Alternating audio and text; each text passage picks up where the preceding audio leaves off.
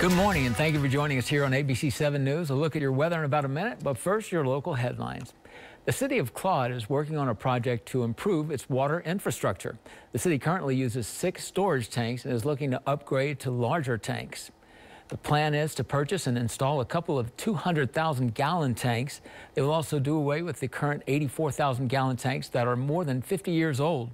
As commercial and residential water use increases, the city wants to make sure they have the capacity to handle the rising demand.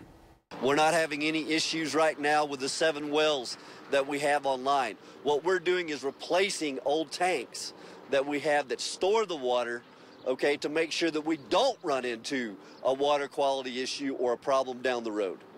While the city is working to secure funding for the project, new businesses such as Allsups will help boost sales tax revenue since the city has little to no industrial tax dollars to rely on.